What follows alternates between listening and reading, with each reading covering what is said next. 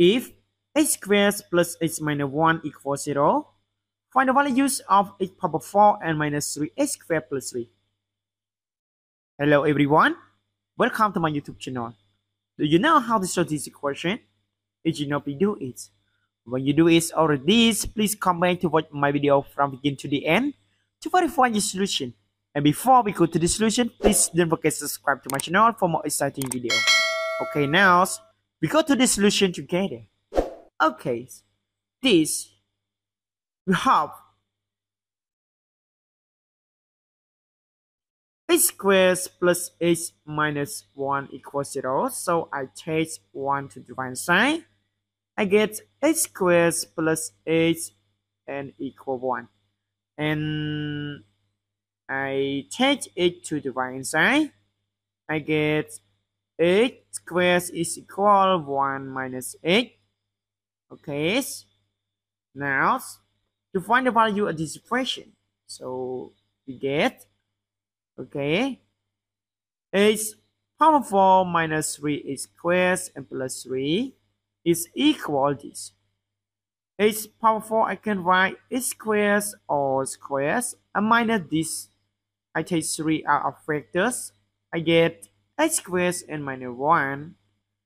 And so now this is, we can write is equal 1 minus 8 or squares and minus this 3.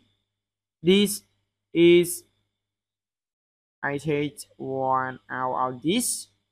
We get this is equal to, we get this is equal to x squared minus 1 is equal minus 8.